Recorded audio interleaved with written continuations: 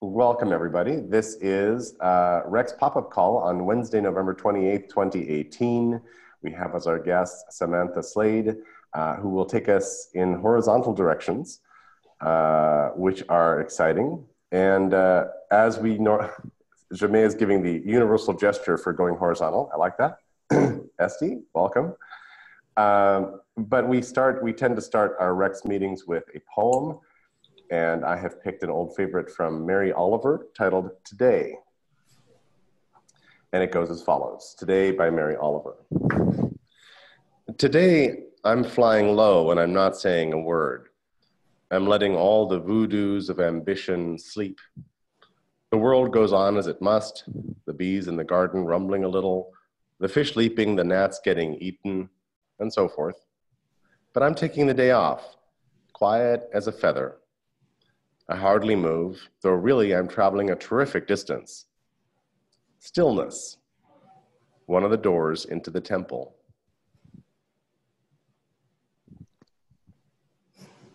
Ooh, I like that. How about that? It makes you not want to talk. It makes you want, like we should all just sort of hang. Can we turn this into the Quaker meeting where we all just go quiet for an hour and every now and then somebody pops in and says something? That could work. Oh, hell no. I'm too excited about this. Samantha, I love this. Your book is just so great. I worked with a friend of mine on a book called The Connected Company, Samantha. Mm-hmm. And we were grasping to what I think you've achieved in your book. So it's just fantastic to actually see it because I spent months and months researching Zappos, living systems, all the stuff that I can already see you've got there. And I love where you've taken us. And my wife also was she's a VP of HR for a bunch of companies, and now she's a president. And this is complete. I can't wait to show this to her. This is so exciting. Awesome. Wow, that's great to hear. So I'm not going to do a big intro of you, Sam. I think that this is already happening organically. Yeah. If you'd like to step in and just say a bit about how you got to where you are, that would be a good grounding for us. Wow. She was a bureaucrat, and she didn't want to do it anymore. That's why. I love it. I was a bureaucrat. I was for a few years. I love that take on it. Yeah, I think I just, I really became aware that we create the systems that we live in. They are our human creations, and we are free to shift them too. And we don't have to see these things as fixed. They've been created and iterated for decades and decades, and we can iterate them in a different direction.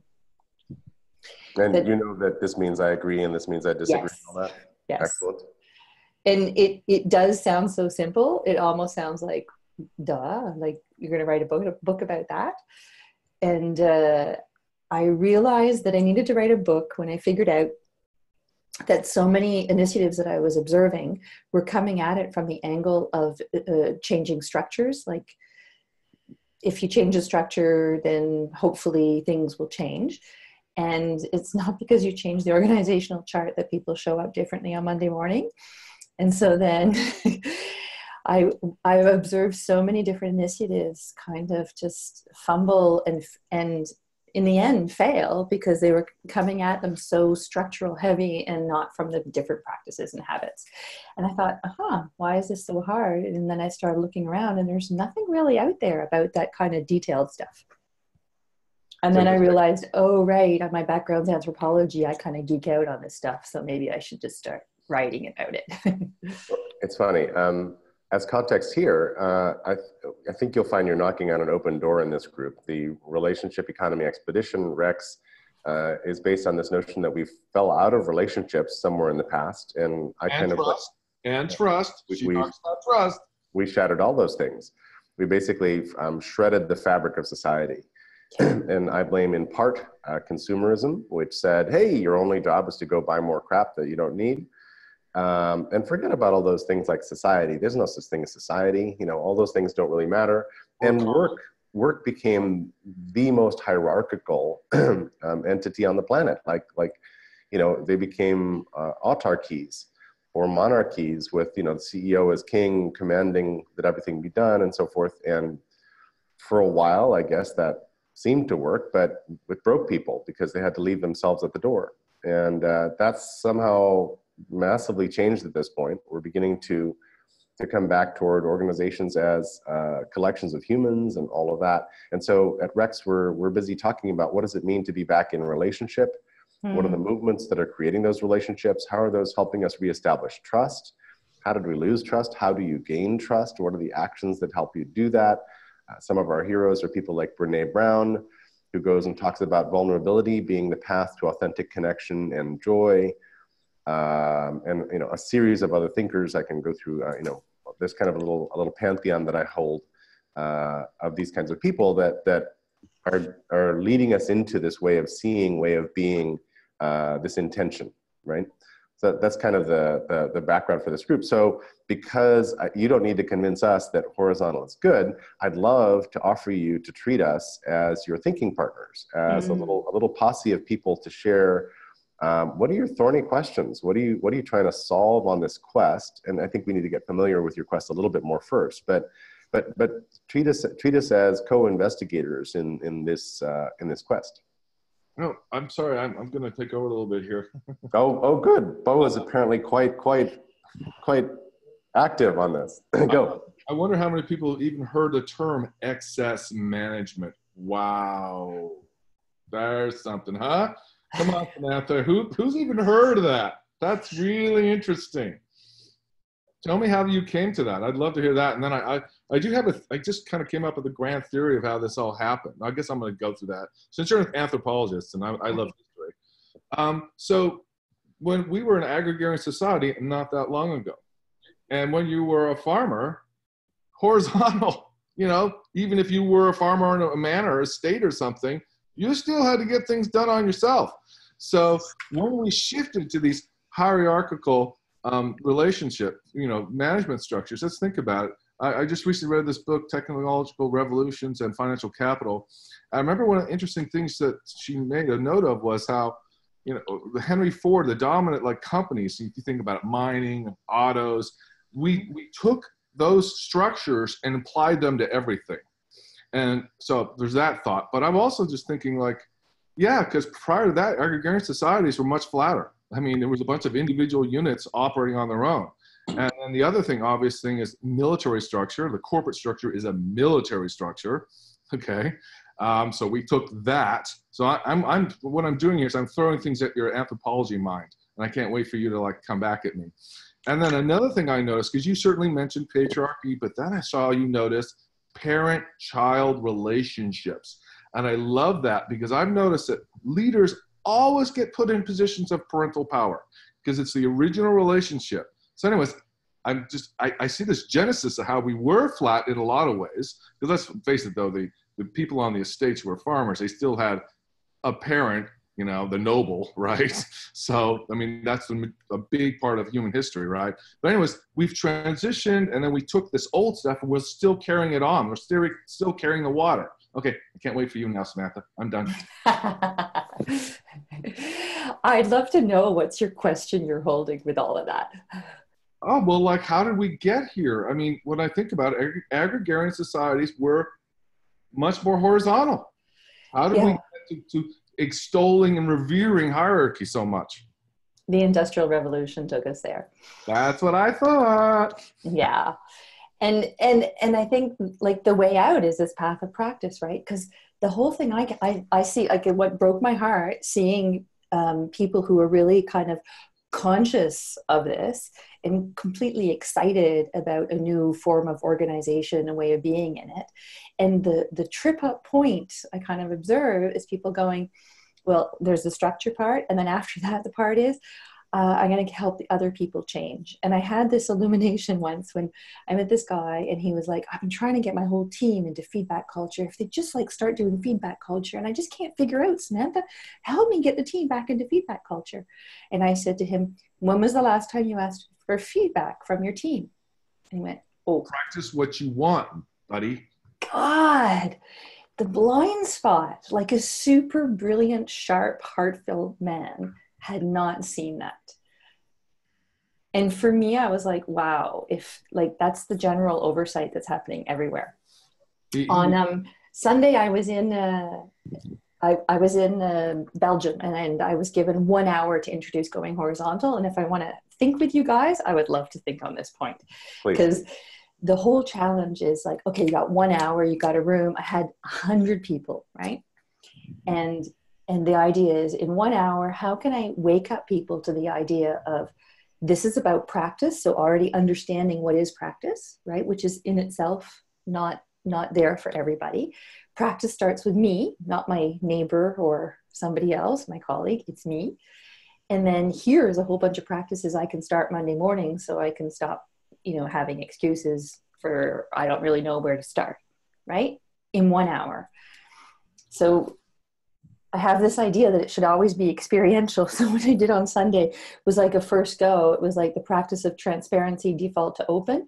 Everybody thinks they're open. Everybody thinks they're transparent. In reality, they're not. So I just had people to go into threes and share the price of their shoes, if they felt like it, the price of their lodging, if they felt like it, and if they were really up to it, how much they earn. And just to come back and share how that was, first of all.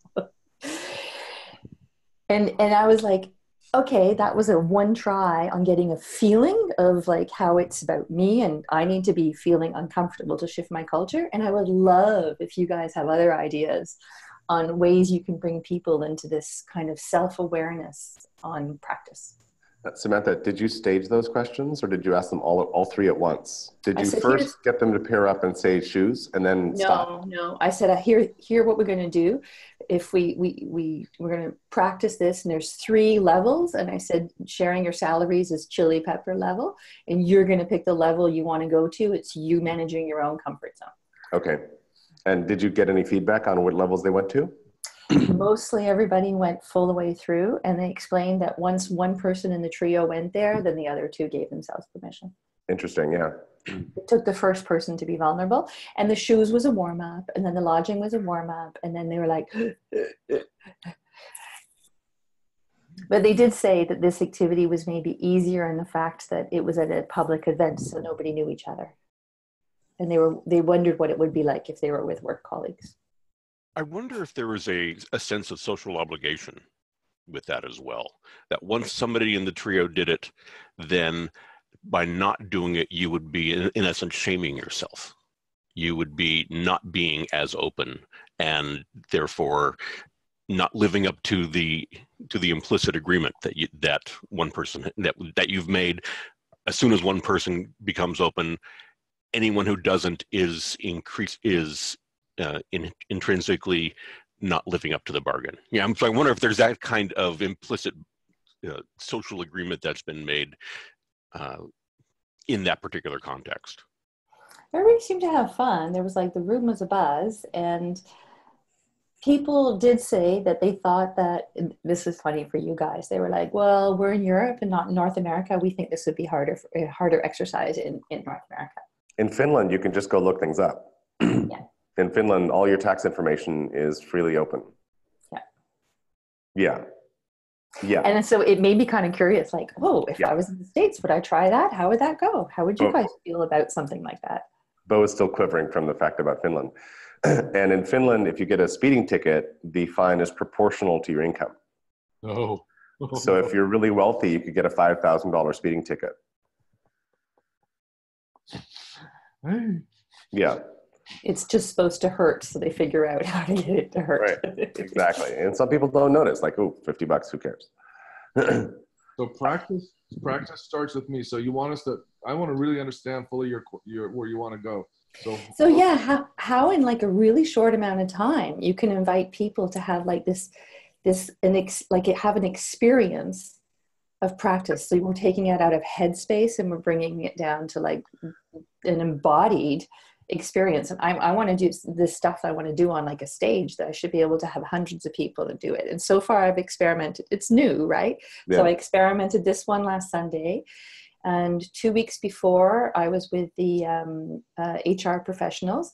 And so I was like, hey, you guys are HR professionals. Let's go into the conflict and relationships one. That's your zone. And they were like, yeah. And I was like, let's go really juicy. Let's just go do a trigger log. And they were like, okay.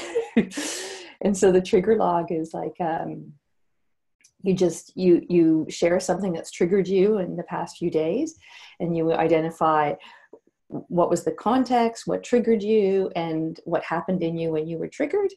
And you share it to your trigger coach, who, once you've shared it, your trigger coach says, Samantha, what are you learning about yourself through this trigger?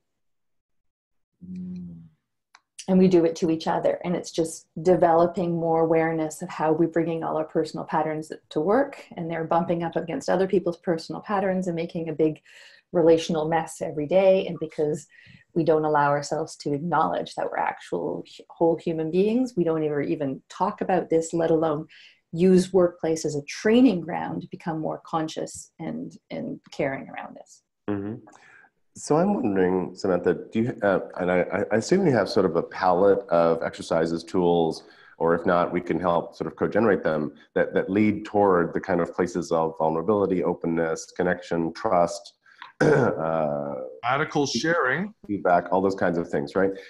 You could have a bowl of fortune cookies in front of every table, and the fortunes inside could be one of those exercises. You know, reveal something about yourself you've never said, or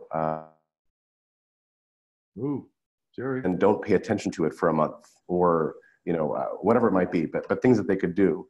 And people, you could even sell these. You could go find somebody on Etsy who will make them, you know, bake them, make them, and fulfill them, and sell batches of basically going horizontal fortune cookies or something. This is just in the spirit of brainstorming, but something playful that people could actually sort of go through. Decks of cards are very popular, but there's a lot of different means of transmitting this, because partly people lack vocabulary. They lack they lack the palette of options, and what an expert in the field can do is paint is equip that palette with the colors for whatever the new thing is, right? And then teach people how to mix the mauve with the teal, and all of that, right? The trading card game. Yeah, and like when I did the trigger log the other day, people loved it.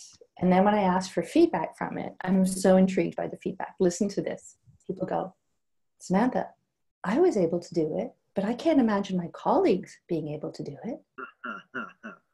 And then I go, oh, how are your colleagues different than you? And then they, well, maybe then. It's like this moment of like just unraveling of these assumptions we're sitting with. Well, I want to do something. What I'd love to do is do an exercise where you catch them, you lead them down the primrose path of doing what everyone does. Be a child, project your power, your autonomy, and everything on someone else, the org structure, we make these gods up and we invest them in all this power. And then we sit there in this, child, like, I wonder when daddy's going to fix it. I mean, I literally like to lead them through that, let them go there and then go, look what you just did. Do you like this world? Because you're creating it. How about? So I've given myself this creative constraint to be only appreciative. And so every time I've had a reflex to go down that path, I've gone, and I've tried to pull myself out of it. And so I'm going with this thing, what you give attention to grows. And so I'm trying to, like, every time give an experience of the feeling of the other way. What is an adult to adult feeling? What could it be like? Because that's the new one we don't have enough experience with. We don't need to reinforce the old one. Yeah. So that's what I'm really trying to be very, very deliberate about. It's the same thing as clicker training. In clicker training, you don't punish the animal or whatever you're trying to train. You basically mark, you pair the clicker with a reward, a snack, and then you mark the good things that you're trying to get that dog or whatever to do. And when the dog does a behavior, click, and they're like, oh, how do I do more of that? But it opens a channel of communication. This is maybe a very crude example of what positive feedback training is like, but it works. So in all of the stuff you guys have been doing and experimentations you've been having in conversations, do you have any like little things that come to mind that could have potential? I'm thinking, Dave, in the work in the regenerative economy, is anybody focusing on this side of opening up the sort of paths of control and feedback, honesty, trust, participation, connection, the going horizontal parts of this? Yeah, I was really enjoying the language because it feels like it integrates really nicely with the kind of language I've been trying to think through for, how do we create a regenerative world? And I had been really stuck with this idea that we diagnose environmental problems all the time, climate change or toxic pollution or whatever. But, they're really just symptoms of business problems. And somehow in our business world, we walk into our businesses and we absolve ourselves of any responsibility for environmental conditions. Mm-hmm. And I don't know, so it seems to me like one of the things you're kind of pointing at is a way that we can regain responsibility within the workplace for these things, where we've delegated away the bad shit to know we've thrown it away. It's away. And so I think you're pointing at a way that, corporate, large industry should take that responsibility back. And we as people in our jobs should take this responsibility. We shouldn't be dumping shit out the pipe. But for some reason we draw a line and then we stop at that line. I think it was Bo's idea. We were acting like children. Yeah, I think it was a very intentional. There was a quite intentional but distributed effort to make sure business didn't have to worry about the earth and community and things like that back in the 50s, 60s, 70s as business grows huge. And I'm sorry, Sam, you're about to jump in and say something. No, go. So one example I point to all the time is Milton Friedman's famous cover story of the New York Times Magazine, 1970, where he basically says the only social responsibility of a corporation is to make a profit. And in the first 5 paragraphs, you see the title and you're like, well, this might be an interesting argument. But no, in the first 5 paragraphs, he indicts and convicts any manager who so much as brings social, any kind of worry about the environment or whatever else into a board meeting or a business meeting. He's like, profit should be your sole guide. It's the role of regulations and so forth outside to make sure that you don't break things. But you should only worry about profit. And this was a highly, deeply influential article, of all places, the New York Times. And it allowed a lot of other people to come out and say, yeah, we're doing that. And profit maximization is the goal. And there's a whole bunch of really bad, stupid thinking that then couples up with Chicago School of Economics about, Homo economicus and all this other kind of hunt mostly, which is what's sort of scary, is that it ate businesses' brain. Jerry's breaking up. Detox, like deprogramming. I don't. How much of your work sometimes feels like deprogramming?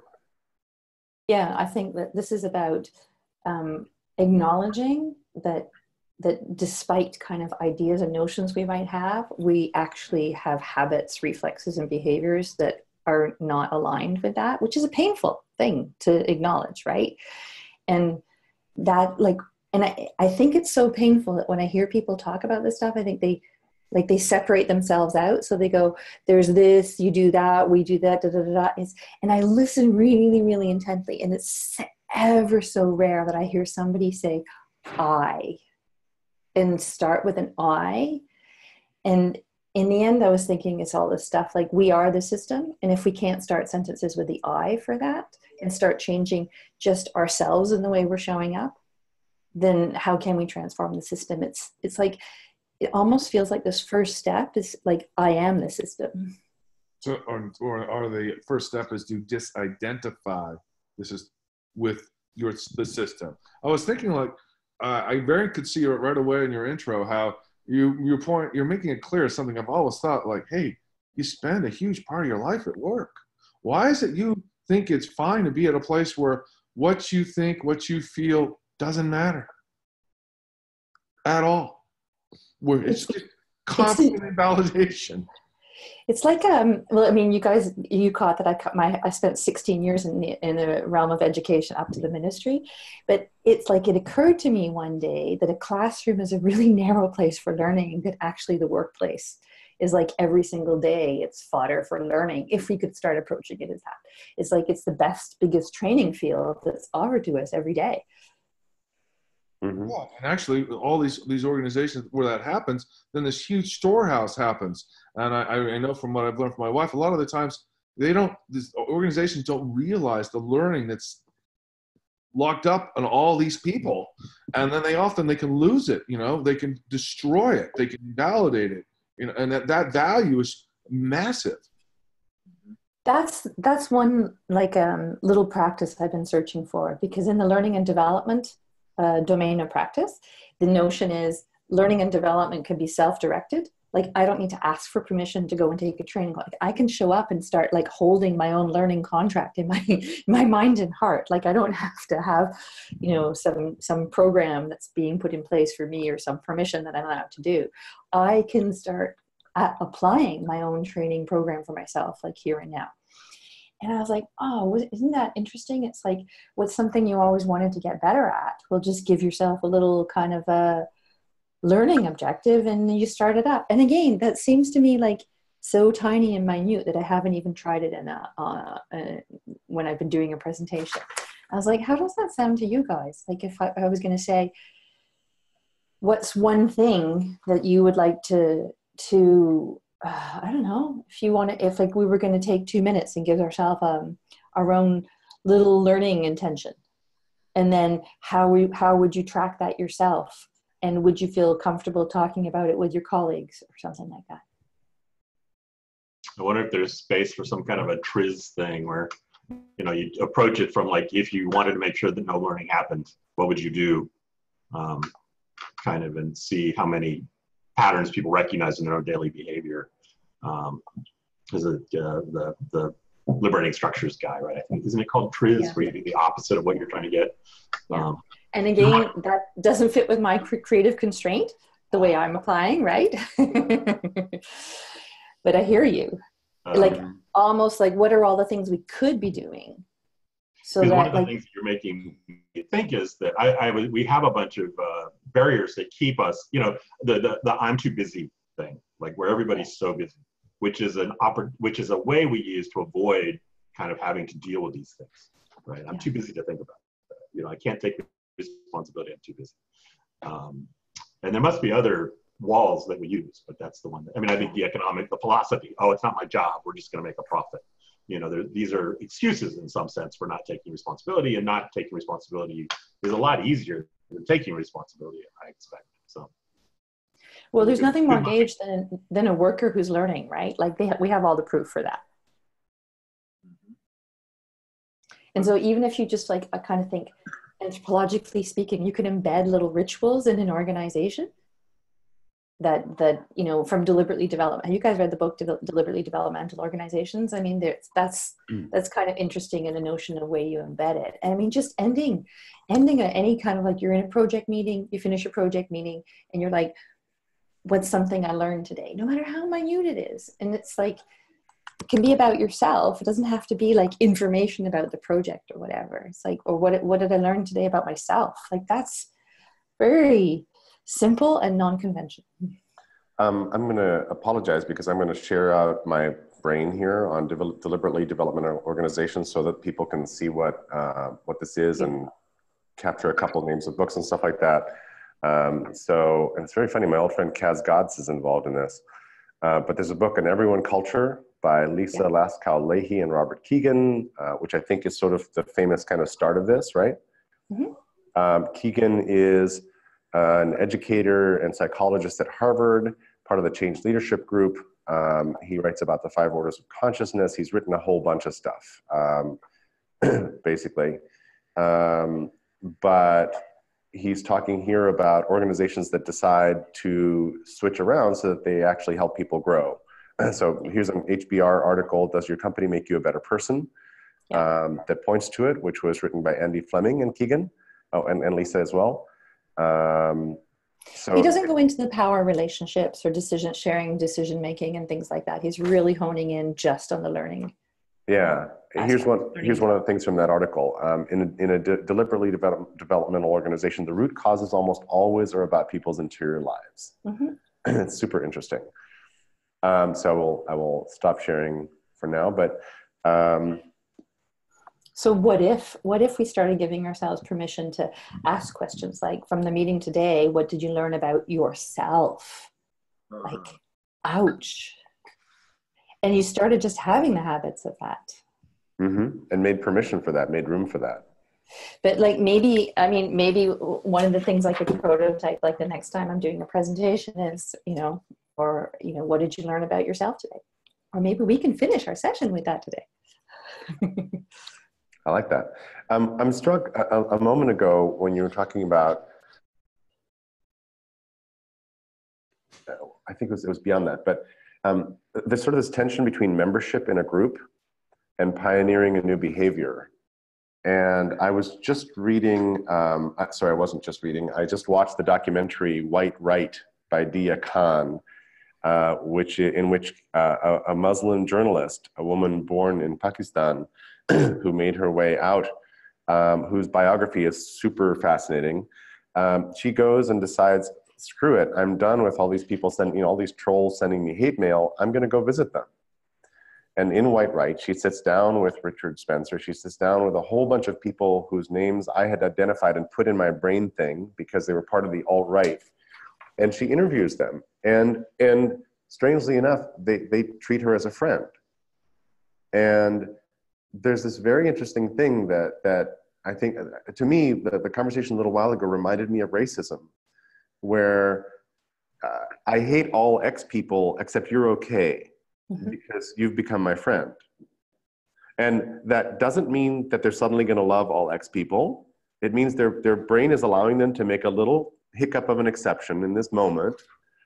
And it doesn't mean they're going to try to convince their other people because they know that those people will be very offended and probably really mad and whatever. It doesn't turn them into a sudden evangelist for changing their minds. Although in a couple cases it does. There's a guy who used to run a skinhead band who's become an activist to try to stop people from being radicalized. He's one of her interview subjects, and it's really moving.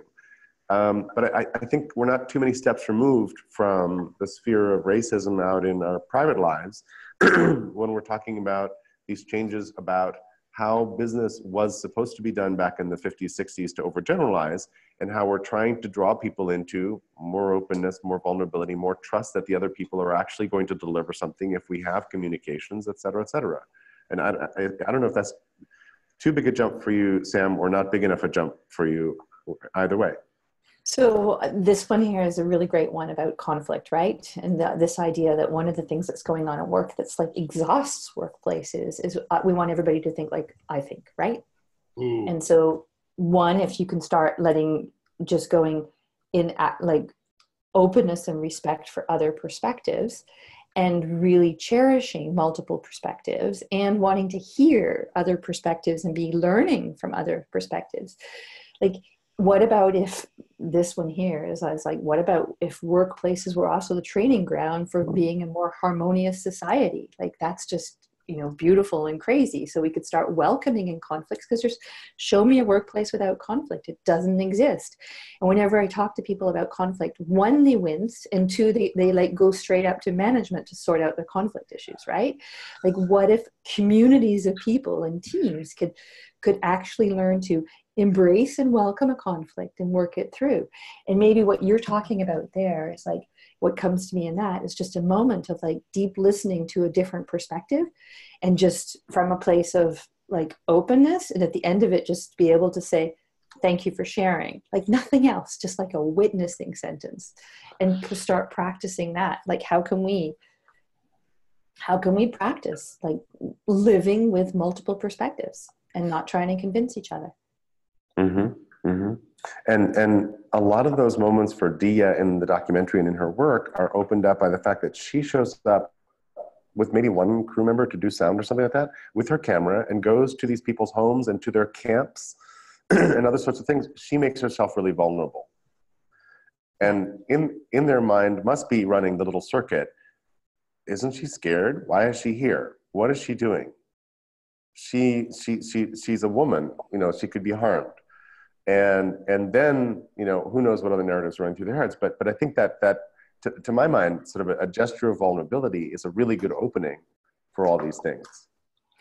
This is why what I think, like when I talk about practices, I talk about 3 levels of practices, right? Because we usually jump to number 3. The first one is just this like personal practice. I can start doing something, and it might surprise you because I'm acting differently and I'm probably going more vulnerable than I'm asking you to do, but I'm starting to practice that and I'm developing my own muscle of it. And then you go to like safe space practices. So I pick people, it can be work or elsewhere, but where I know there's trust and mutual care, so that together we can start practicing it and mess up and not like chew each other out and still be kind to one another. And then finally I can go into my team and go, okay, guys, what about if we try this practice out for 3 weeks or 2 weeks? And I know it's going to be bumpy, whatever, but because I've practiced it in those 2 other places, I can initiate it from like go quite far in the vulnerable space on it when I initiate it, because I've practiced it so much and I've actually developed my muscle for it. And so I can open it up in a way that's more vulnerable than if I was just, coming from a headspace, hey, let's try this out, nah. And everybody's going to be a little bit self-protective when they go in it. And there's nobody opening that space like that. Yeah. Yes. I noticed that I'm an open space facilitator. So, and the first time I ever heard of anything like open space, I had everybody's reaction of what? And your throat tightens, your heart clenches, your sphincter tightens, like the whole thing. It's like, whoa, what? and then the first time I hosted one, I'm like, are people going to step up and start doing things? And then now it's like, you do these things, you mind the space, you pay attention, and then people show up. It's like you're opening a magic door for them. But your perspective on the whole thing switches from, OMG, this is insanely risky and stupid and it could fail, to, hey, I'm doing these people a favor by unlocking something in their heads that's already there that they'd like to go through. And once they've had a little taste of it, one thing I say to every open space group once I'm done is like, okay, you are all now experienced open space people. You may not be able to run one yourself, but you could easily try. It wouldn't be hard. Think about the other parts of your life that this is sort of similar to. I mean, I try to do a little bit of, like, by analogy, look at other parts of your life where this could work. Because to me, things like open space are examples of the kinds of what I call design from trust that we need more of. Yeah, like agile team meetings, right? I ran my first report workshop with high-level management at the university this week as an agile meeting. It was like a real experiment.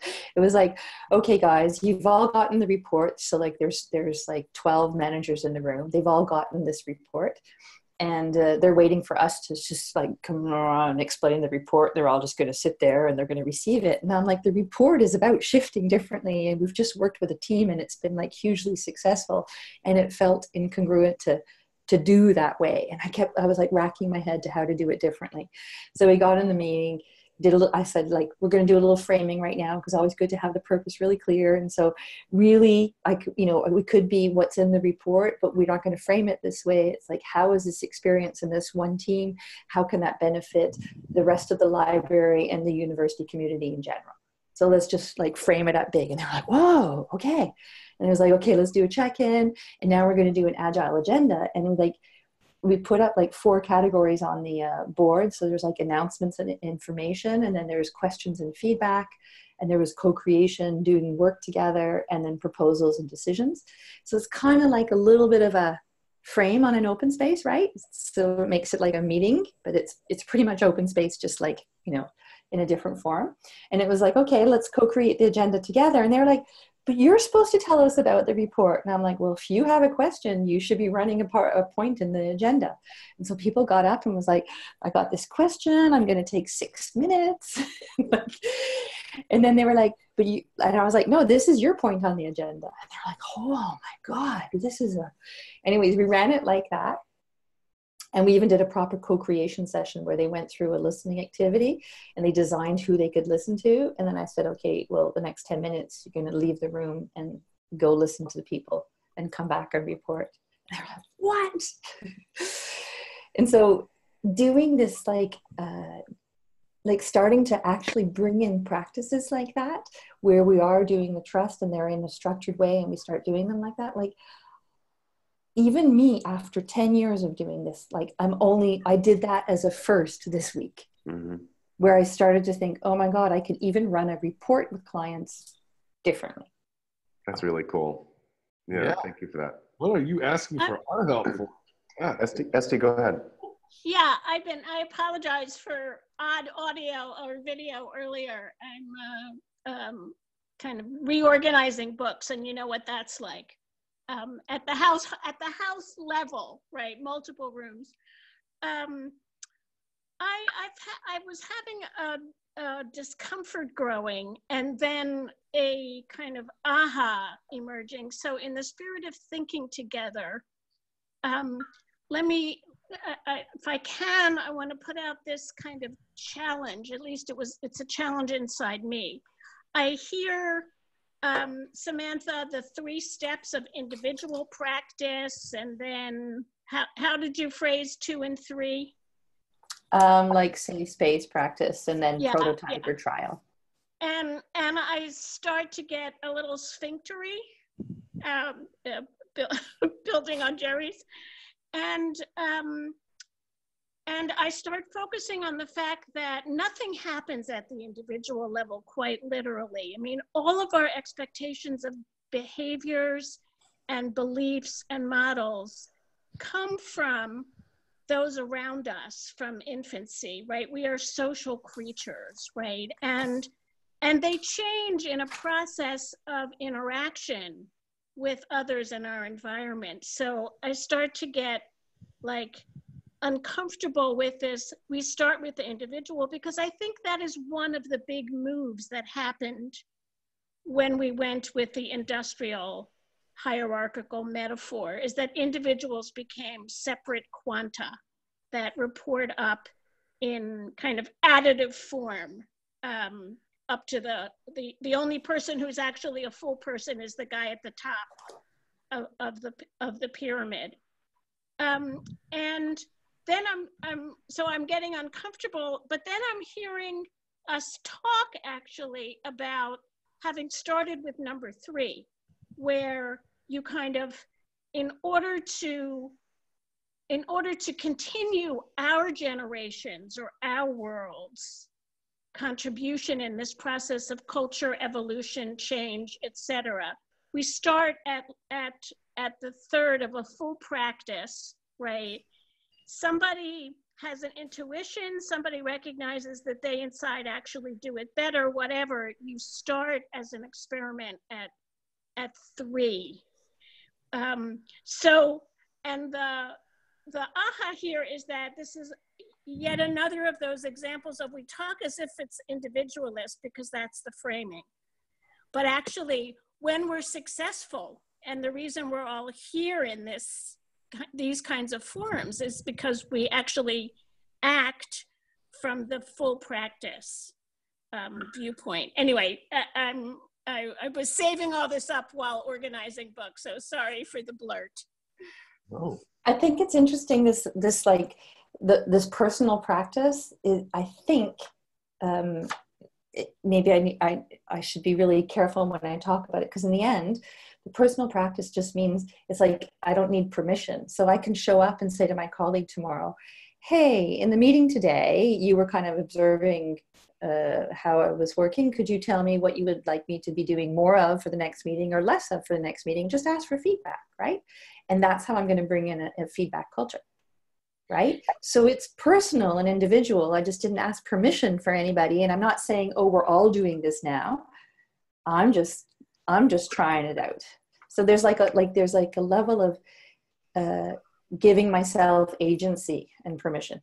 Right. And so this is where the dance gets really treacherous for me, and why we use the term, we're celebrating vulnerability, right? And when you don't ask permission, right, it's really helpful if you have access to what we're calling vulnerability, because chances are, right, you're going to need it. You're going to get hurt, right? And even if you're not hurt consciously, the big issue here is that you will be misinterpreted and socially demeaned and marginalized, right, in stepping into that space between how others understand and you wish to behave, right, in creating change. And so not calling that out or something is to continue to not equip ourselves. You know, for me, the last couple of years have been this lesson in, yeah, you know, actually vulnerability is not a first world problem. It's a human daily issue, right? And I'll just say one more thing. I've been in rearranging all the books or going through them. I found what was the first study of women engineers in a tech company done in Boston in the 90s called Disappearing Acts. And it's a beautiful description. I mean, the fact that it was only in the early 90s that somebody thought to do that, right?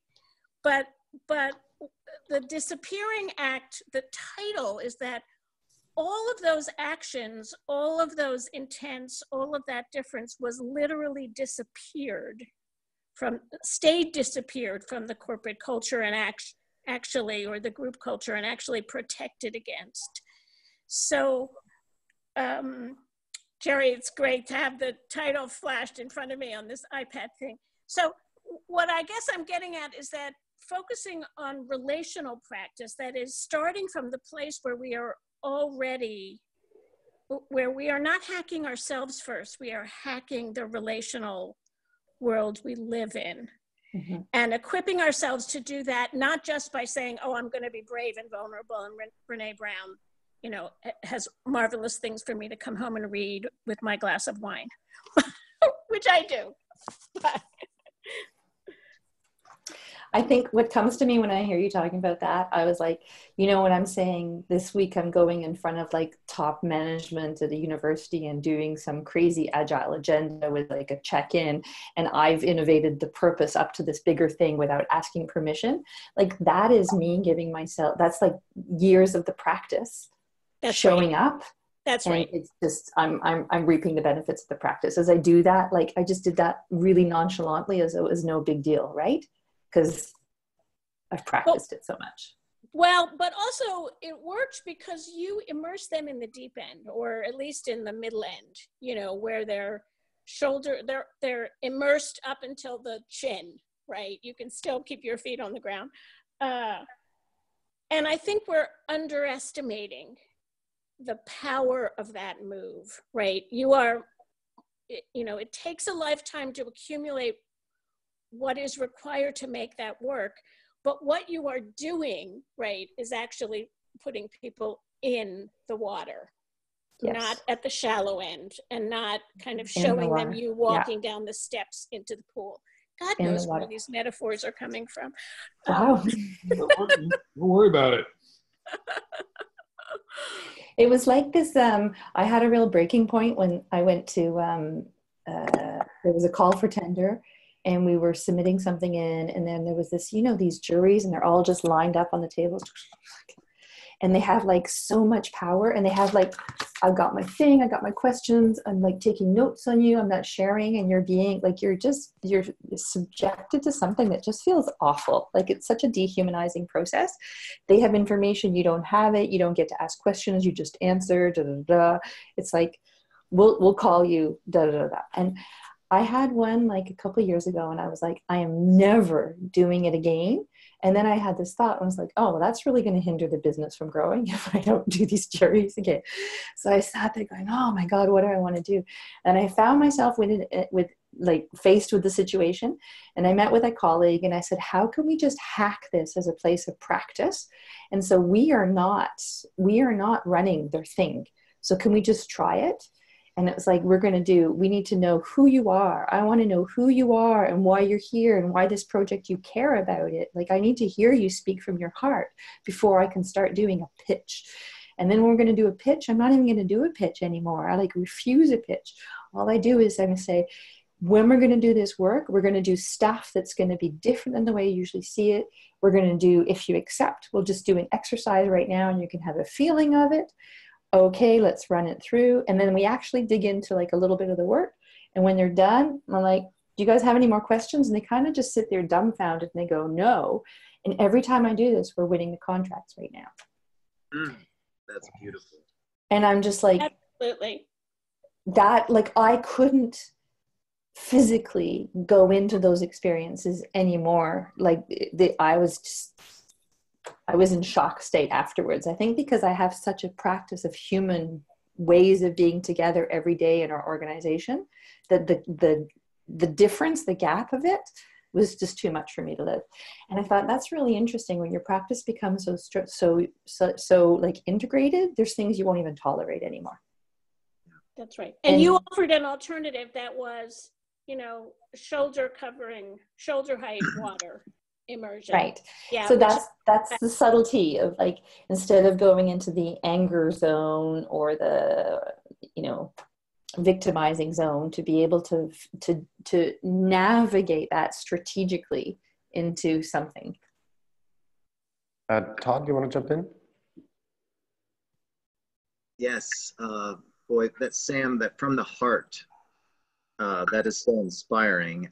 And I'd love to share something I've been experimenting with to get there over the last few years, and sometimes not very effectively. That's working off the notion that for people to bring their full selves to work, we're very much culturally trapped in our rational intelligence.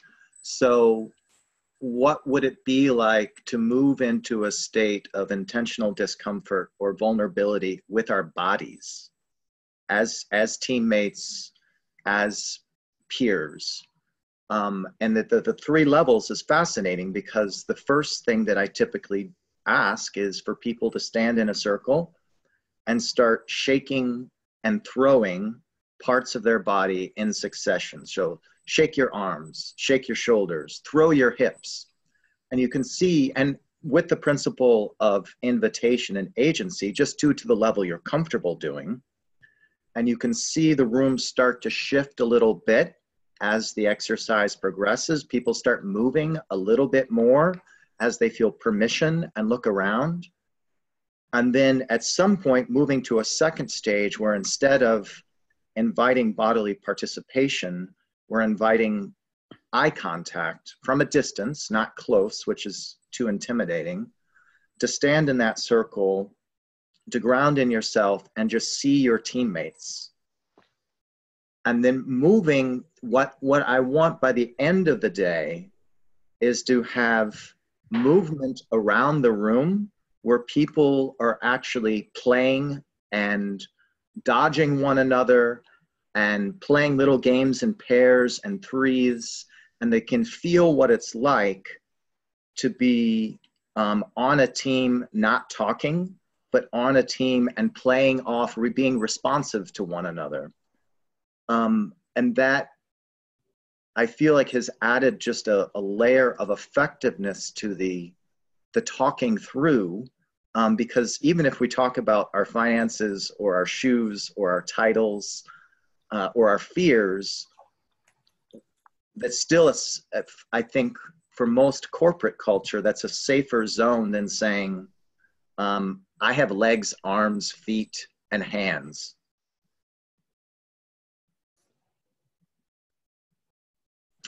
And part of it, the way this connects to the heart is that I believe that from moving to rational intelligence to whole body intelligence and getting to the heart, just finding ways to dislodge us from our head focus, having vulnerable conversations can definitely move us into the heart. But if we just loosen up some of that energy, sometimes we can get there too. Yeah. And that almost feels like, if you do it for a little bit, the first time you feel kind of awkward, and the second time not so much, and the third time it's just like, whoa, we're doing a shaky thing again today. Yeah, yeah.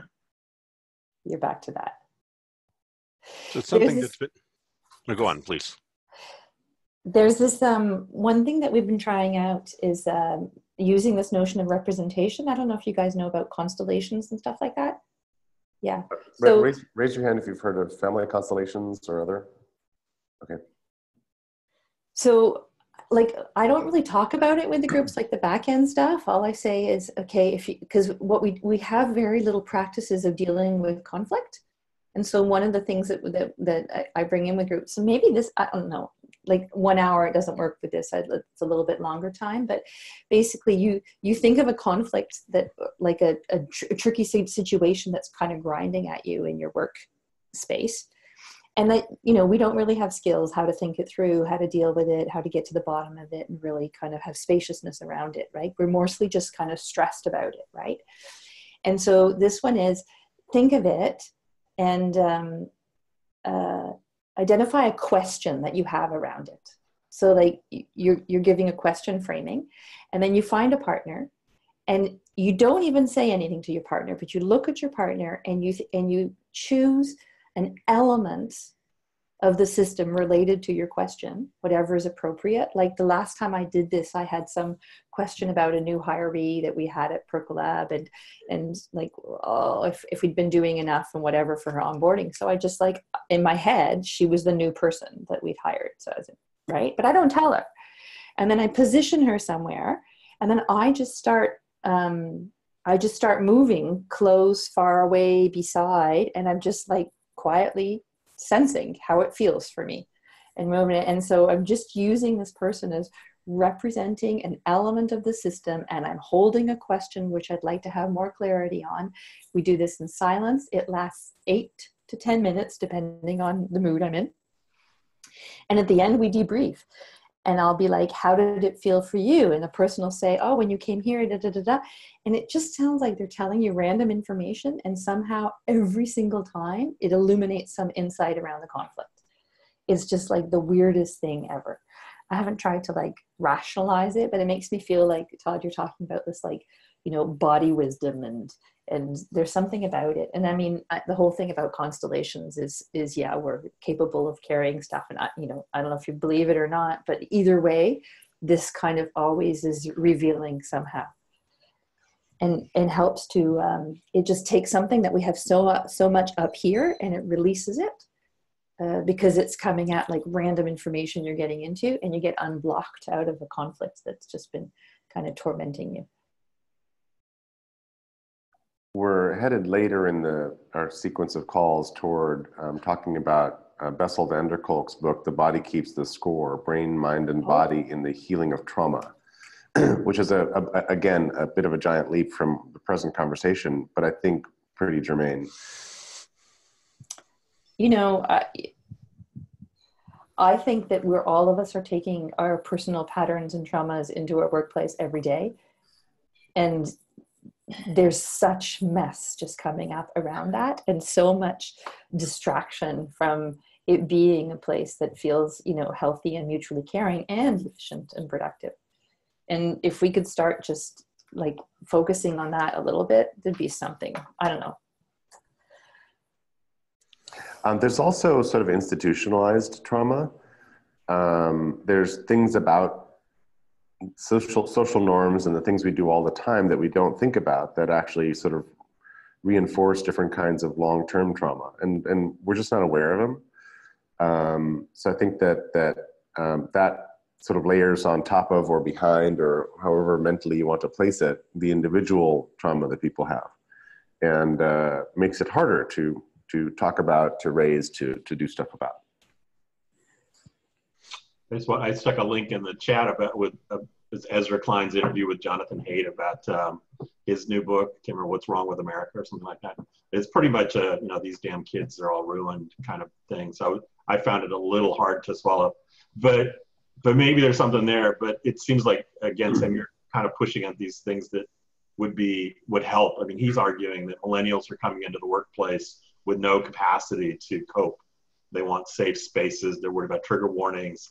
If somebody offends them, they go immediately to management to fix it, those kinds of things. And I don't really know if those are problems that are going on, but, you know, to me, they represent the kinds of situations. I mean, maybe it's an exaggeration of what we've been seeing in business forever, but he's saying that it's a particular problem now, and that we're also seeing a lot of, I think he was using like the number of girls who are cutting themselves as an indicator of trauma. That number's gone way up, not just in the US, but in other countries as well. I don't think this is the interview you're talking about, because this is Chris Anderson interviewing Jonathan right after Trump is elected, before the inauguration. But I think a lot of the same issues come up in this one. as you'll see, when I hit a video I like, I debrief into the brain. So, so these are the notes that I took while watching that video. And this is a little deeper than we need to go right now, but all this stuff is available. And what I'll do is I'll copy this link and paste it into our chat. Wow, that's sweet. So you can go look at it on our own time. So this is going off in a somewhat different direction, but it's been gnawing at me for much of the hour. I can totally see and totally understand how these exercises and these models work with knowledge work and knowledge adjacent work.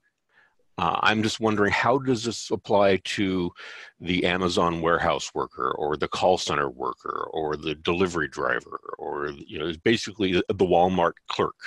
I mean, is this basically only limited to people who are in these relatively, you know, secure, relatively wealthy positions, or is this, or do these models, have you thought through how these models and these ideas work for people who are more in the precariat? So, I mean, my hypothesis is this is for everybody. This is just about human beings. And what I tried to do with the book, and I really walked it through with my editor every time we would walk through any of the practices. And the idea of coming at these 7 domains of practices is that they're pretty much common to everybody, irrelevant of the kind of organization that you're in. True, some professional fields means you're having meetings, you know, 10 times a day, whereas other fields you'll barely be having meetings. But if you start looking at what is a meeting, is just, you know, even when I'm having my break and there's 3 of us having a conversation, that's a moment, that's a meeting. So if you start like bringing in the thread of what we're doing at meetings is just an extension of when we're a family around the table trying to figure out our vacation, and bringing that into work. And so how am I showing up in a way that, like, we're around the table, nobody gets to be the head and make the decisions for us all. We're in the family. And so when I'm in other meetings, how do I bring that practice in? Da, da, da, da. So I think every context is going to be completely specific to the individual to figure out what form those practices are going to take, and what's going to be like their leverage spaces that they'll meander through in their organization. And I really think that we need to kind of let go of this notion that horizontal is like a model. It's kind of like what I'm hopeful of is that we're only at the beginning of like a whole planet of all sorts of diverse forms of horizontal ways of being in organizations. In some places we haven't really even seen them, and I think they're going to grow, and I don't think you can even imagine them now, because it's like we have so many forms of the vertical and we have barely anything going on in the horizontal. And right now we look at horizontal and we go, oh, that's horizontal, and for me that's not horizontal. That's just the emerging tip of what horizontal is looking like, and there's this whole world of what it could be. And so that's my hypothesis. So that's why I think it's relevant everywhere. And the more we take it into places where like the constraints seem to make it like I can't really imagine it, I'll think that that'll be one of those places that a new form will emerge. Have you seen it applied in places like that? Yeah, because it is applied in factories and plants like that. Like the biggest example is the Morningstar tomato production factory in California, right? Which is one of the biggest producers of tomatoes in the States, I think, entirely. And they're functioning with these kinds of practices there. Mm-hmm. And so that's not at all like a knowledge worker kind of place. So that's just a simple example. And I've actually got an angle in this to answer Jermaine's question as well, which is that there's a bunch of research that basically says, and I'll point to a spot in my brain that says this, that autonomy at work leads to better health and well-being, even to the point where if you can schedule your own breaks, like we have constrained people so much, and now with technology, we can monitor every aspect of their behavior. And it seems like the people who are running Amazon and the people who are programming Uber and all these other platforms have no comprehension of this. And the shit is going to hit the fan, because basically they're violating all these normal sort of facts of human nature. People are just like little puppets and robots in these systems. They're disposable. They're disposable, and they have to pee into a bottle because you can't run across to wherever the restroom is, and all these terrible things. And Uber is a fake marketplace. You don't get to set your price or bid on things. If you refuse rides, if you don't tick 90% of the rides offered to you, you get dropped as a driver, and you don't know where the ride's going to go when you press yes. Right? Mm-hmm. There's so much information being hidden from you. And then Uber started splitting what it was charging riders from what it was actually paying drivers. They couldn't see one another's information. So that started getting meta compared by other people. And they're like, damn, Uber's just getting away with absolutely everything. Yeah. And if this was a worker-owned co-op on a different platform, which is the whole conversation of platform cooperativism, that would not be happening. But because Silicon Valley has basically eaten these businesses, Silicon Valley plus that green state up on the west side, where Amazon lives, they've kind of eaten all of this without paying a heck of a lot of attention to anything but how do we get people to do the most work for the least amount of money. This is going to not end well. And we're already seeing techlash, right? And I think that, like, if we want to get to those economic solutions that are make a more fair and equitable society, like, these kinds of practices are helping us be more human together, and I think we'll grow towards that direction. So sometimes people say to me, oh, but like, you should maybe start until, like, the whole organization has an organizational shift. And I'm like, oh my God, that's like saying, let's not save the planet until somebody gives us permission to save it. Like, or until all the fish are dead. Yeah, it's like, yeah. What are we waiting for? Like, let's just do it. And it's like, when you start doing this, you don't know what you're going to be unraveling and what's going to come with it. And I don't think we should even try. It's just like, start going there. You might unravel something in your organization. You might unravel some new opportunity for yourself. Like, we don't know. So a lot of this worker autonomy stuff goes way back. One of my mentors in grad school was Russell Ackoff, one of the founders of systems thinking. He had a concept he called the lowerarchy. He said, we have companies that are hierarchies. Why don't you just mentally flip it around and make it so that the responsibility for doing stuff is down here at the fingertips with autonomous work groups, and that the job of every rank lower in the lowerarchy is to resolve conflicts, only those conflicts that the people at the top, at the fingertips can't resolve by talking to each other. And it's everybody's job to connect with all the other groups whom the thing you're trying to get done is going to affect. And the CEO should only be resolving the conflicts that make their way all the way down through the lowerarchy. And that was something back in the 70s. I think this stuff has been around for a long, long time. And you see organizations that are doing it, and there's books written on it. The thing that I don't see, though, is most of the books are speaking to upper management. Mm-hmm. And the leaders. They're not speaking to anybody and everybody in the organization who can start moving something forward. And I think that's speaking to the decision makers. Yeah. In hierarchical organizations that need to change, you're speaking to the people who can actually make the change. Because the warehouse workers at Amazon and the call center workers, they're not going to be able to make that change independently. What's funny is as you're talking, it strikes me that one of the biggest examples of precisely the kind of organization, the lowerarchy organization, a lot of what you're talking about, flattened, semi-horizontal that you're talking about, is actually the U.S. military. The American military has done an outstanding job of pushing responsibility down, down the hierarchy to the individual soldiers, who actually have a lot more say over what they do and where they go and how they respond, given the rules of engagement. It's actually not something that we conventionally think of the military as a classic hierarchy, and it's not. So really brief tangent into a little bit of military history, but it's sort of amusing. I'm watching a series called Babylon Berlin, which is a terrific, terrific series set in post-World War I Germany, which is a detective mystery and an espionage novel and whatever else. And at one point, there's a plot point that there was a pilot training school in the Soviet Union. And I'm like, what? Well, it turns out that under the Treaty of Versailles, Germany could not create a standing army. And one of the restrictions was the number of officers per soldiers and the size of the army, all of that.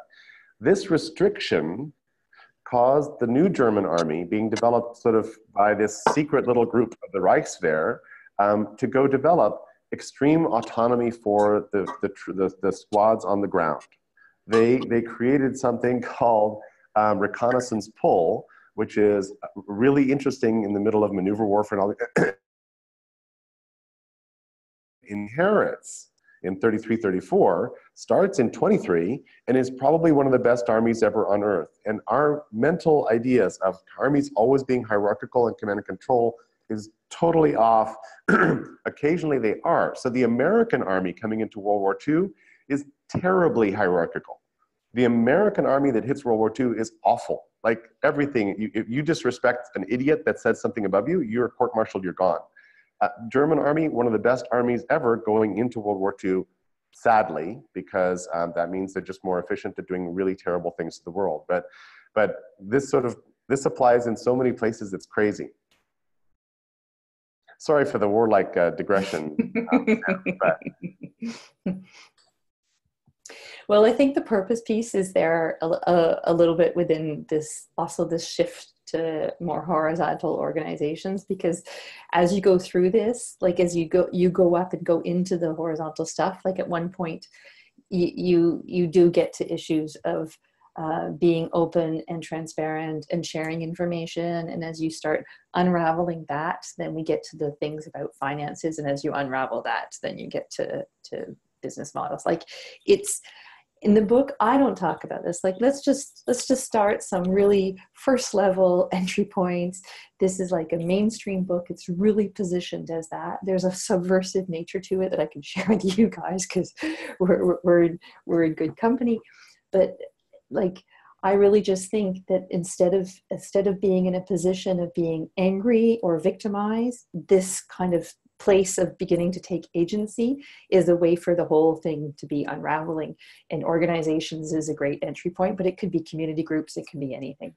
And agency is one of the big words here in the Rex conversation. And it's one of the biggest words for me, because part of what happened, my own version of history, when we consumerized the world, is that we removed people's sense of agency. Because my only agency really as a consumer is to go buy stuff. And I should be buying the stuff that's put on offer by advertisers. And I shouldn't really ask too much about it. I shouldn't ask where it came from. I shouldn't ask if I can make it myself. I shouldn't try to share it because that means we're going to buy less stuff and the economy will go down, etc. And so we've effectively cut away most people's sense of agency. The hierarchical nature of most corporations in the 50s, 60s, 70s did that. You were not allowed to, you had to swim in your lane, and you were hired into a post that had very narrowly defined, boundaries. So we've done this to people for so long that we assume that that's what it's supposed to be like.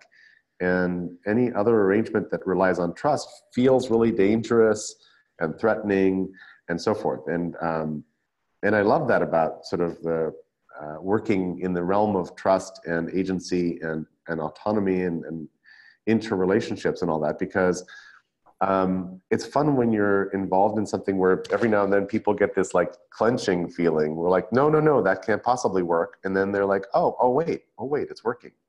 Yeah. Right. I call it, in a couple speeches, I've called it the two oh shit responses. The first response is, oh shit, this could never work. And then you try it. And some people bounce off it at that point. They walk away, they can't deal with it. But the people who try it and then see that it works are like, oh shit, this is working. I'd like more. Yeah. That kind of connects with the notion of practice again.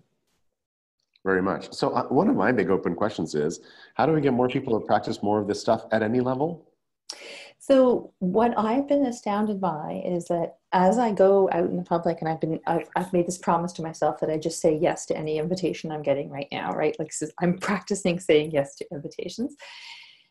And I go on out, and I'm like, and I'm also, every time I will make sure that when we start, the check-in I'm asking people to start with is like, what's a practice you have? And I go super vulnerable, and I share some practices that I have that like people, kind of laugh at me.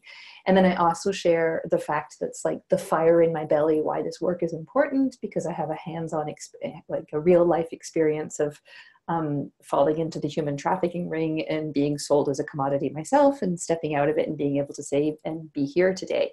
And so I've got these two little kind of entry points that gets people's attention and shows my vulnerability. And then people are going into this them sharing, then they can't really say no. And so then they go in pairs and they share their own little practices. And they're kind of like, why am I sharing that I practice eating strawberries every, once a week? Like, why am I sharing that? And all of a sudden, as I talk, everything's landing personally. And so for me, I just want to keep doing that more and more and more. And inviting other people who were talking about this stuff to come at it from that personal level. And it feels, as I watch like speakers and talkers going around, I notice that so much of it is like heady outside, this thing you're looking at, that it's outside of yourself. And how do we just be like, bring that in? So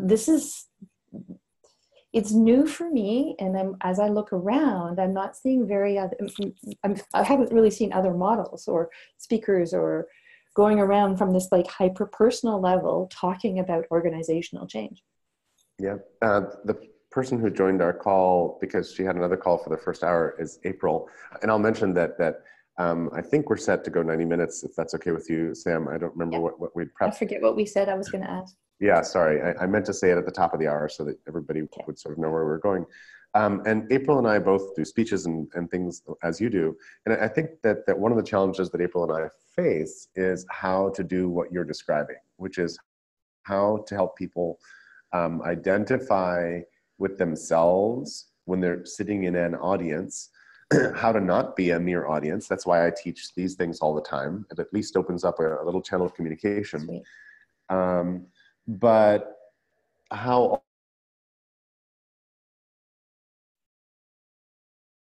so that physicality that Todd was describing earlier also plays a role. And I don't know, I'm not very good at all these things, but I think they're all kind of equally important because they all allow different parts of us to show up. And once you can engage a couple different senses, I think the intellectual barriers that are going to be really good at resisting an intellectual argument, even though it might be a pretty good one, are confused and ground down and like, all right.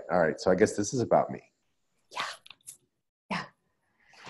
And so when I'm finishing a talk, like when I finished on Sunday, I said like my intention, I named it at the beginning, was that you guys would leave this room understanding what practice is, and that the practice starts with you, and some concrete practices you can start with next week.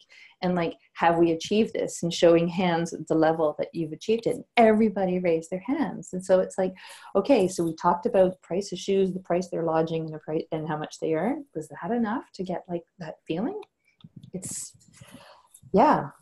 I'm really playing around with this right now. It's like completely experimental. That's fun. It would be fun to find a way to share experiments and outcomes and things like that. And I'm trying to work as openly as I can in the world and share resources. So there's liberating structures is a really deep well of group process techniques and resources. I would love there to be resources like we're talking about here about things you can do with humans in a room that will cause them to connect with themselves, that will cause them to have a felt sense of agency, that will give them an experience of feedback or trust or vulnerability or whatever it is, just so that we can, have a wider range of tools to use in different situations. Yeah. I try to blog about this stuff and make sure it gets shared out, but it's not a structured way of sharing like liberating structures, but maybe it'll turn into something. I'm happy to pursue that question with you in different ways and see what we can do. So. Oh, sweet. We're nearing, go ahead, Esty.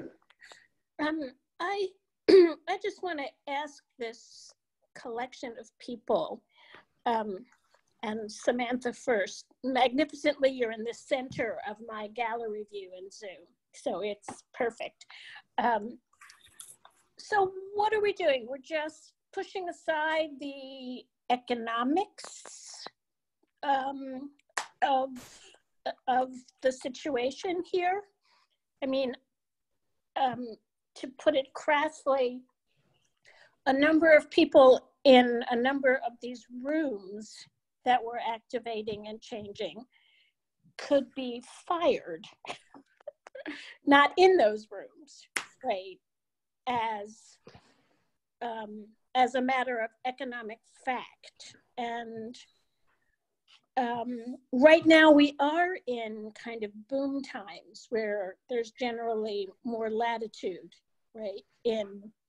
But who knows? So I'm just giving voice to the little things under me. And are we anticipating that there will be change in economic structures, or are we just, and that there's a step in this strategy that we're all inventing and enacting that it takes that on? Anyway, I think you got my gist. I'll mute myself. So I think just 2 or 3 things. One is I think that each person has to like navigate what they're going to be proposing in their work environments with their own level of risk taking, really consciously, right? To not just be like, woohoo, I read a book and I'm supposed to do this. Oops, I got fired, right? And I've been really careful throughout the book of like with my editors, like, you got to put that again, you got to put that again, because they're really careful that some people might do that. And I think that this is going somewhere where economics has an impact, right? And like, we live in a hugely unfair and unjust society, and organizations right now are contributing to supporting that or not. There are those that are conscious and are shifting things, and there are those that are not. And I mean, I don't have the crystal ball, so I don't know where it's going, and I think there's all sorts of different theories around that. But again, we're coming from, my hypothesis is the more we practice these practices of openness and transparency and all of these different things happening, is that eventually you're going to get to financial transparency. And as soon as you start getting at financial transparency, you get to these things about more equitable distribution of resources, right? And that could lead to all sorts of stuff going on in people's lives. And at the same time, we're facing a socio-ecological transition that's going to come bumping us up in the face anyways. And so, yeah. So I'm hearing Esty bring into the conversation a fear that the quest for autonomy or experiences of vulnerability and expressions of vulnerability could put people at risk in organizations that aren't ready for it. And then partly from what you just said, Sam, and one of my realizations is this way of looking at the world can be seen as, flesh-eating bacterium to somebody who is in a hierarchical organization and has a lot of rank and seniority and would like to preserve that. Right? So what you do is you cut out the body parts that are infected, you do whatever you need to do to stop this infection of autonomy and people who are actually authentically showing up to work and whatever. And I'm overgeneralizing here, and I don't know. My felt experience is not that that's happening. I've not run into a situation where I felt that was going on. Although I've seen a couple projects die because management just let something happen and then let it just kind of didn't dip back in, right? Because in some cases, these initiatives need somebody's support to continue to take effect across a company. But we are talking about a large-scale movement to change the way organizations think, see, and act, right? Which is sort of what you just described. And that puts a bunch of people at risk who have firing power over other people. So I'm hearing Esty's concern pretty loud and clear. Right. There's a power thing, and it may not even be only conservative power or preserving the status quo. It may be, gee, it really is in our interest to have more gig workers, right? Less salaried workers, more contract workers, more mission-oriented, meaning short-term deliver. It's not a job description. It's a gig description, right? A la Reid Hoffman's book, right? All these shifts in the structure and the contracting of work, which have this. We're talking about systems here. I'm not generally, just for Samantha's sake, I'm a humanist. I actually believe in human beings, right? But I also believe in systems and multiple things happening at the same time, including, which can result in some very strange adaptations, depending on who has power. That's the way we call it in the human world, over others. And I know I just feel like maybe it's my particular story, but we have quite enough evidence and experience at this point to say the economic structures play an immense role here. And yet I don't hear us. I'm asking, what do we have in mind there? What is there, if we zoom up or out or something and pose that question to us? So I go straight to the Donut Economics from Kate Raworth. I love her. Which is 7, different ways of looking at the 21st century economy. And I met with her on Sunday and talked about collaborating with her, because the economic perspective is taking it at this really high level, and without the cultural perspective, you're not really going to get there. And I really think they go together. That's a good answer. Is Kate Raworth? Yeah. Yes. Mm-hmm. There's one other way I look at this, Esty. That this going horizontal is a aspect of a larger movement, and that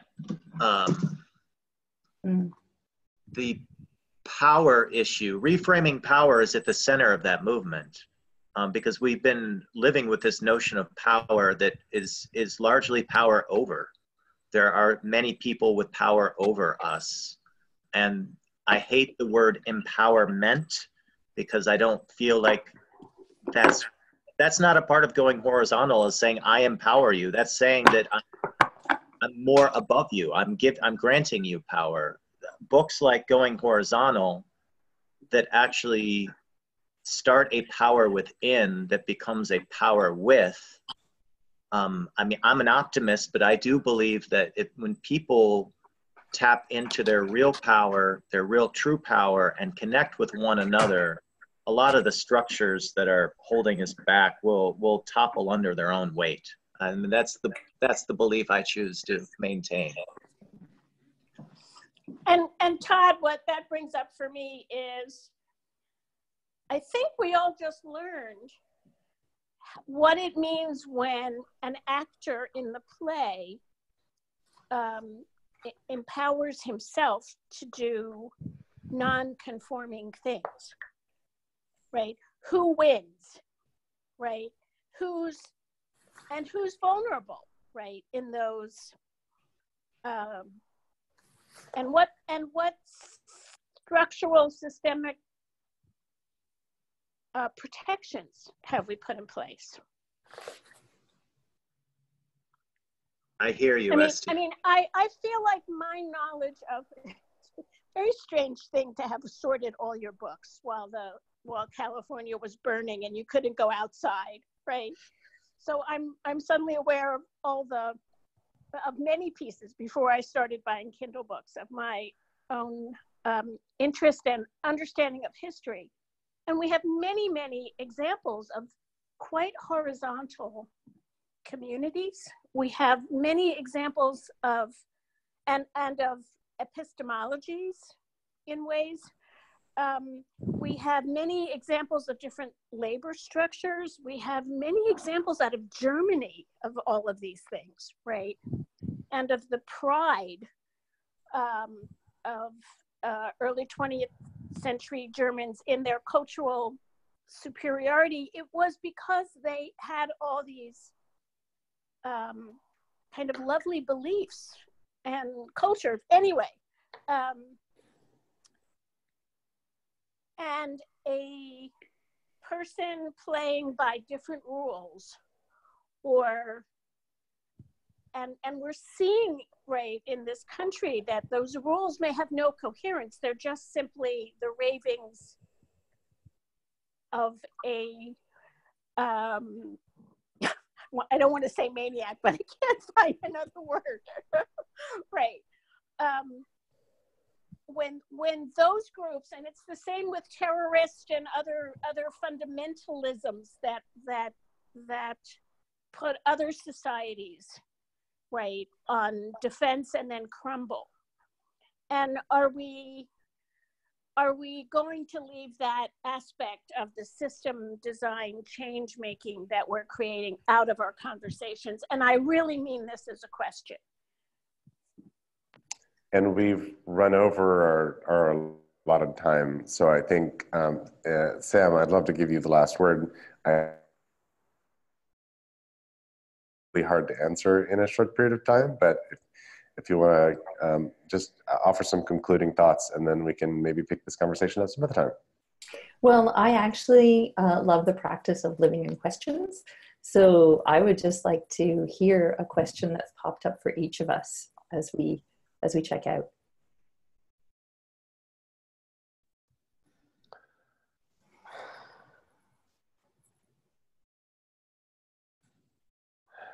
I think for me, it's very much the one I articulated a little while ago, which is how do we leave simple things at hand for everybody that they might learn these practices and get a taste of more agency, of more connectedness, and so forth. And I think that the belief behind that is that this is pretty contagious, and that that would be a really good way to transform organizations, because trying to convince the CEOs and C-suite people to make these changes is the long, hard, almost impossible slog. Yeah, mine is probably related, and it goes back to the question that I asked earlier, and that is, how do you implement these kinds of ideas in the organizational layers that need it most? And I'm not sure how to answer that. Anybody else? Why is my heart beating so fast, and why am I on the edge of my seat for 90 minutes? Too much sugar.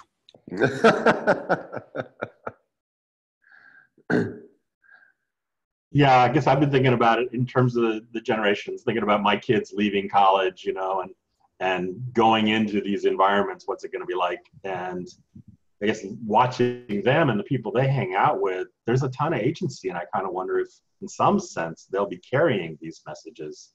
So the Jonathan Haidt stuff is backwards in some ways, but I guess we get to watch. Oh, that's going to be my question too. My daughter is a pilot, and yesterday she's flying up today to her shift, her rotation, and she picked the book up and she's like, "Mom, is it okay if I take a book?" And I was like, "Yeah." And I'm kind of like, what happens when like a new generation who's like an accomplished professional at a really young age reads a book like this? Like what happens? That's lovely. Bo, April, Esty? So when that book, how auto companies and mining and everything affected, what I loved in that book is it showed how we took those models and applied them to everything, to government, to our society. And I think the internet and what's happening and gig workers is causing a rethink cultural-wide already. So I think that this book and these ideas are in the air, because essentially when we were just talking about Uber, they're losing trust. Employees are walking out of these companies. Reid Hoffman was talking about this yesterday. Not that he's a big seminal guy, but what I'm saying is that I think like when you look at these companies, you can see that they're using the old paradigms, but the new paradigm of the way these industries actually work is very different and much flatter. So our society is changing, and I have a lot of hope in that. And Samantha, I love your work and your thought and your heart and your joy. Thank you.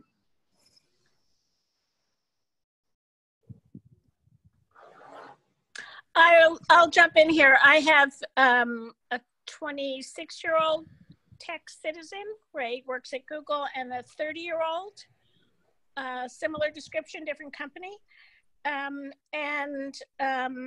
I think since middle school, right? It's been clear to me that they are in a world that operates by principles that I still feel privileged to have been able to discover in the workplace from the early days of the internet, which we're now seeing.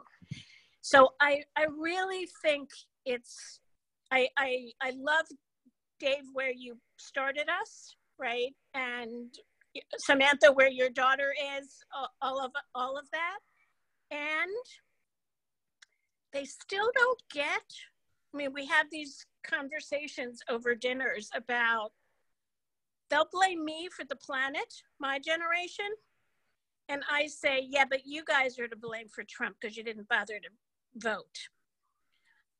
And I know what what the accusation to me is. I also know that they don't know anything about Earth Day, right? And all the other side of that, right? But they really don't understand. There's like a missing piece here about the politics and economics, about, should we call it citizenship democracy, right? Which I worry about. And as the parents that we are, and the writer of marvelous, important tools for this, I worry that our work is not yet done. It's never going to be done. Thanks. April, you came in late to the conversation. Anything you'd like to add? And we cannot hear you right now. It may be that she is unable to access the audio, or that the account is just ghosting. Anyway, any last words you'd like to offer, Sam? No, I just, it's practice, practice, practice.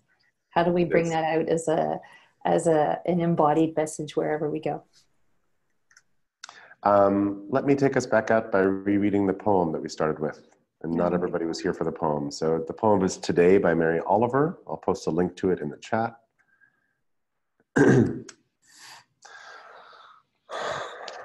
Today I'm flying low, and I'm not saying a word. I'm letting all the voodoos of ambition sleep.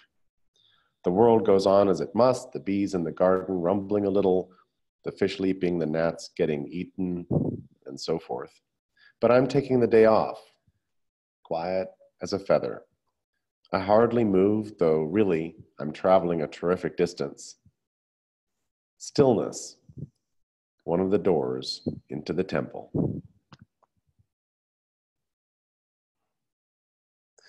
Samantha, thank you so much for your time. Todd, thank you for inviting Samantha to join us here. Everybody, thank you for showing up and the awesome focus and questions and fun. It's a wrap. Thank you guys so much. It was really great. Thanks. Bye, everybody. Bye-bye.